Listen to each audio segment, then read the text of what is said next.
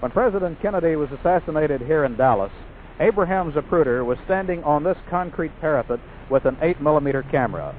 And with that camera, he recorded the tragedy. Mr. Zapruder, certainly no one had a better view of the assassination than you did. Did you then, and do you now, agree with the findings of the Warren Commission? Yes, I absolutely do. In fact, I'm more convinced now because of these controversial publications coming out.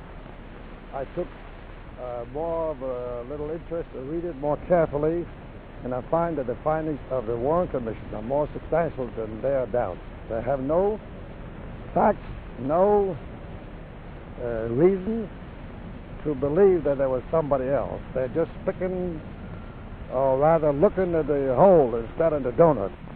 Mr. Zapruder, have you taken any more movies since that fateful day here?